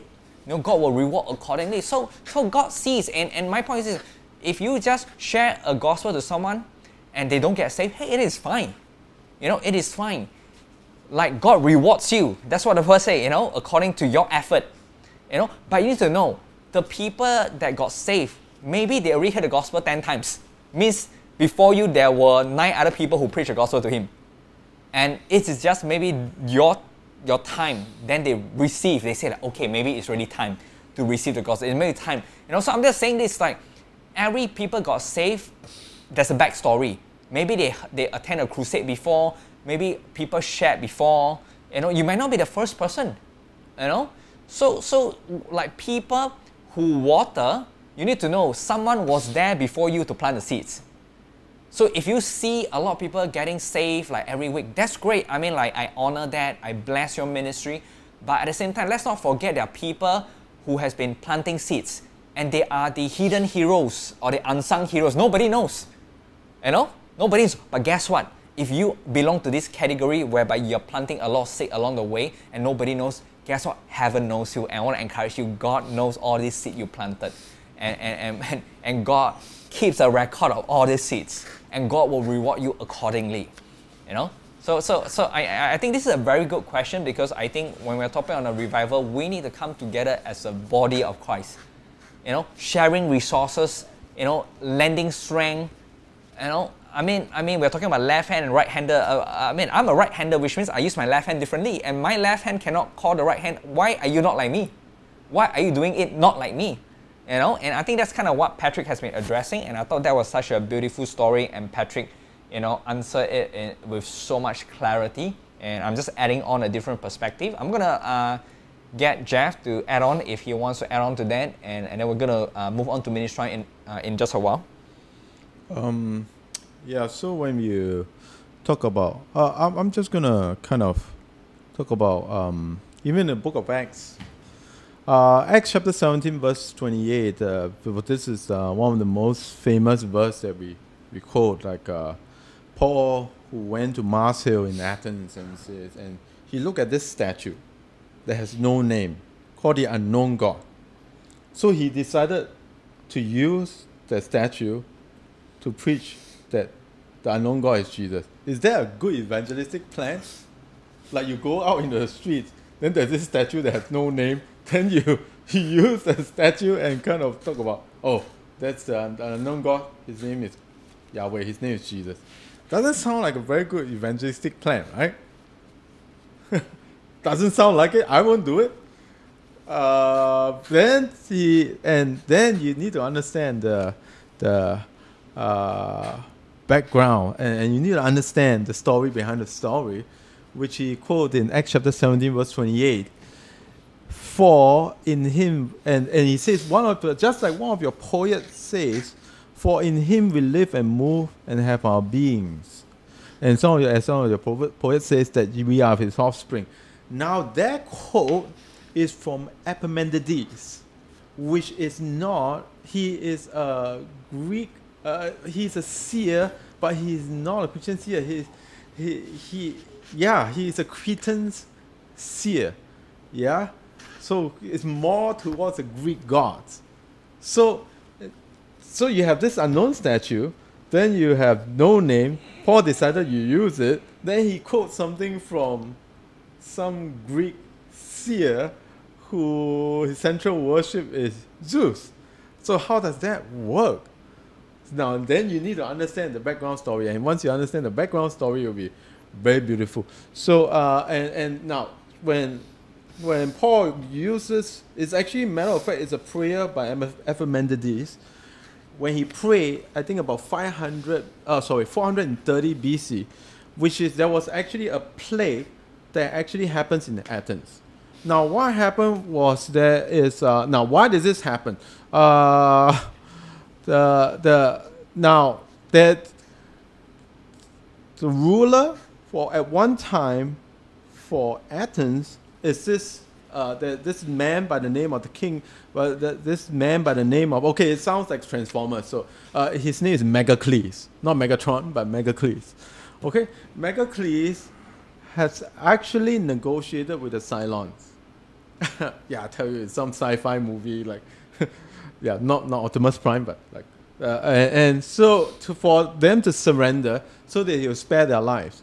But once the Cylons surrender, he actually killed every single one of them. And it was a massacre. And he lied, it was a massacre.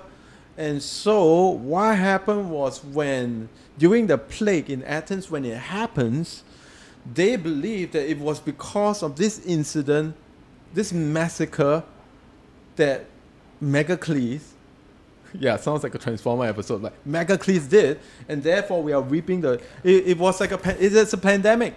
It's just like now, it's like, oh, and they decided to, the funny thing is there are more statues than people, some have said, in Marseille. And so they decided to sacrifice to every one of the gods because you don't know which one you have offended. They sacrificed to every single one of their gods. And then the plague didn't stop.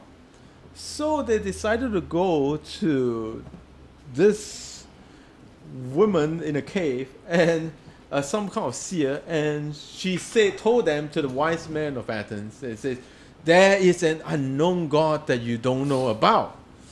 And then the guys in Athens was like, what is his name? Then she said, like, well, if I know the name, it won't be unknown. And so, but she said, go and look for Epimenides, and he will tell you what to do. So these guys went to Epimenides. Epimenides actually went to Athens, to Marseille, and realized, oh, the plague was so bad, and decided to help them. But the problem is they don't know which god, and he actually says the next morning he put a number of black sheep and a number of white sheep. The white sheep represents the god of light, the black sheep represents the god of darkness, and allowed them to run free, and wherever these white sheep may lie down there, that will be the place where that will be the god that we offended. Somehow these white sheep went to lie down in this plain place, and then what happened was that place, it says, that's it. That is a place of the unknown God. And they erected the statue, and he prayed this prayer. I'll just kind of like paraphrase it.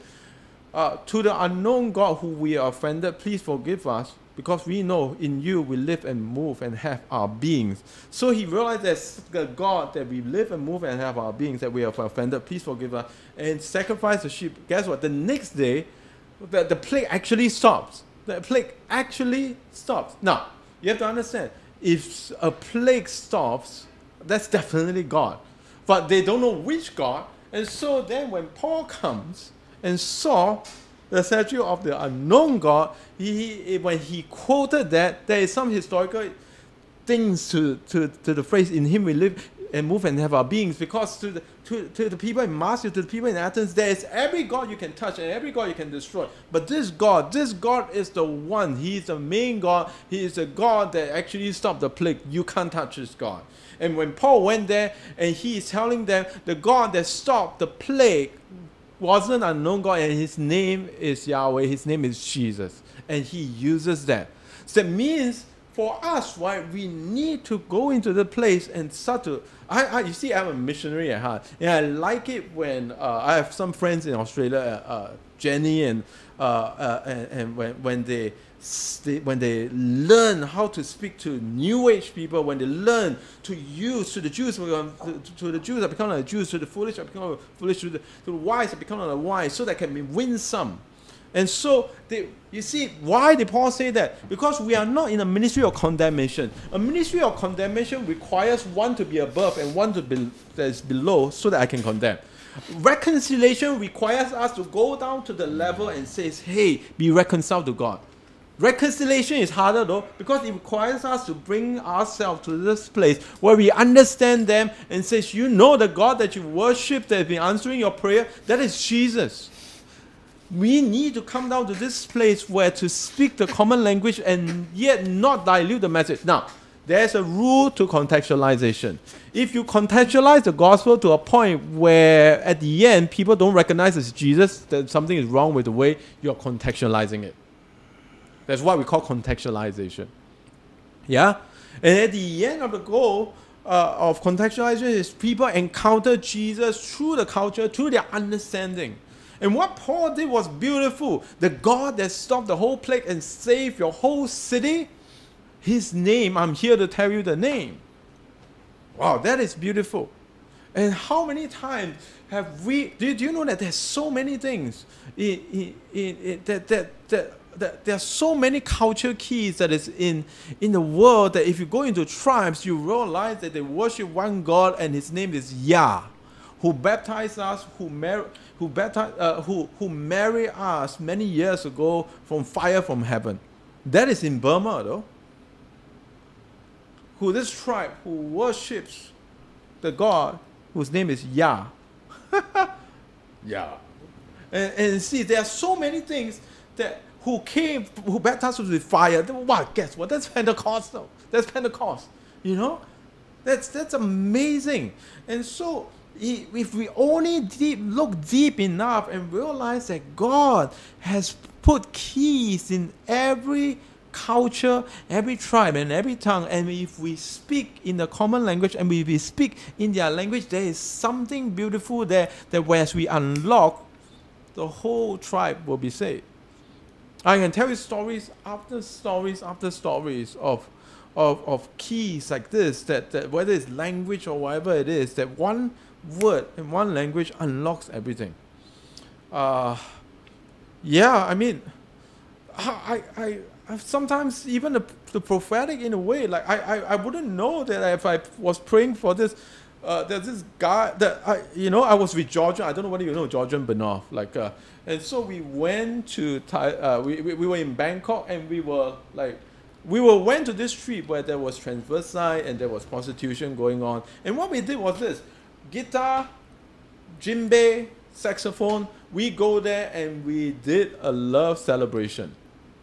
Yeah, of course, the transvestite come. Oh, I also need love. Give me some love. It's okay, but no, we are giving a different kind of love. And say, what kind of love? It's very simple. So we worship, and the funny thing was, we did a fire tunnel in the middle of the streets in Bangkok, two sides. So if you know Jordan, and all these transvestites and all these prostitutes would just go into the tunnel and they were like, oh, and we were like, yeah, shaka, pray for them and just worshiping and just releasing presence over them. You know, at the end of the night, there were three transvestites that sat down and they said, I don't know why, but as I keep going into the tunnel, I came out, I feel more free, I feel so happy, I don't know what is this joy that I'm feeling? And you know what? The gospel was preached because they tasted something so that they saw that God is good. How many times we try to tell people to see that God is good without allowing them to taste that he is good?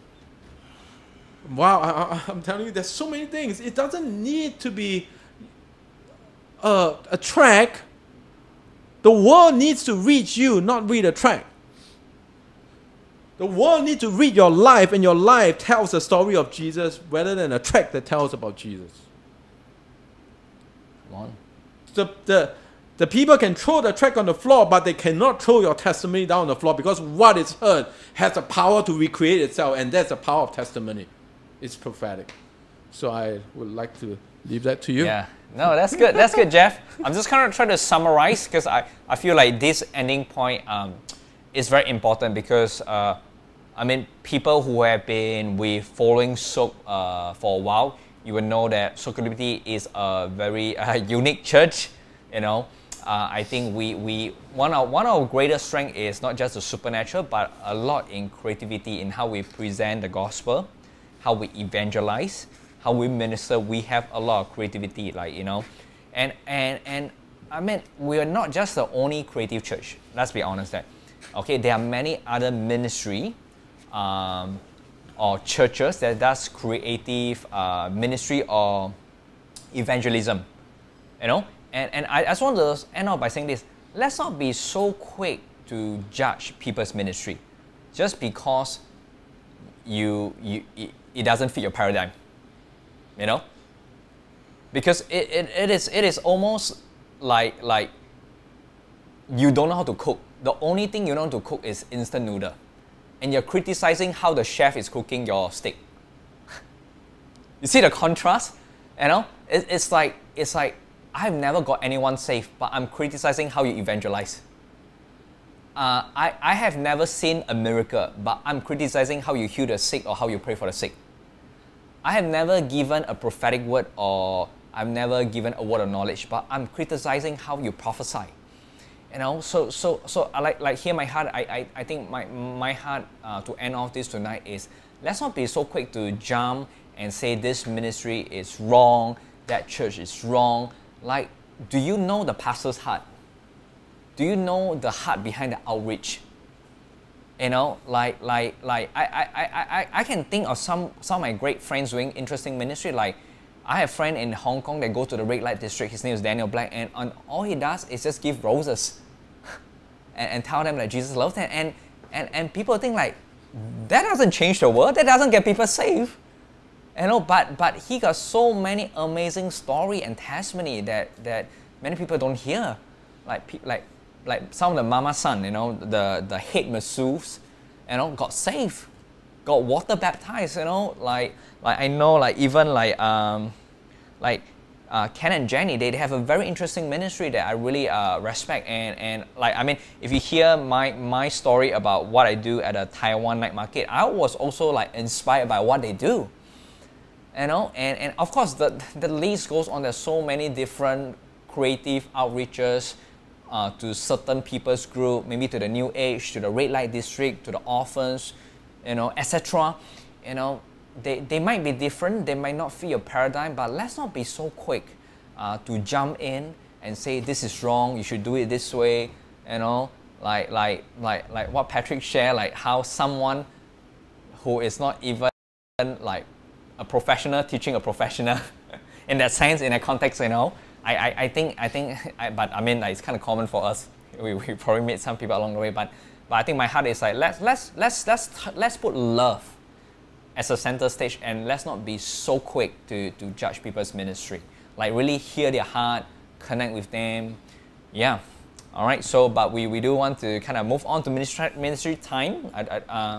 But before that, this is the time to pray for our offering and tithe. So if you are from cultivating Church, you know, if you want to give your offering and tithe, you know, feel free to, you know, scan the QR code that we are going to flash out right now, and you can give your offering and tithe through that. You know, for those people who are overseas, you can give through PayPal. You know, but I do also want to emphasize that, you know, if you're not from cultivating Church, you know, please keep your tithe to your local church. But if you want to sow above and beyond what we do through our online session and our outreaches, you may do so. We'll be really blessed and honored to receive the blessing from you. All right, Jeff, can I get you to pray? Yeah. Okay. Thank you, Lord. Father, in the name of Jesus, we thank you, Lord. Bless those who give in the name of Jesus.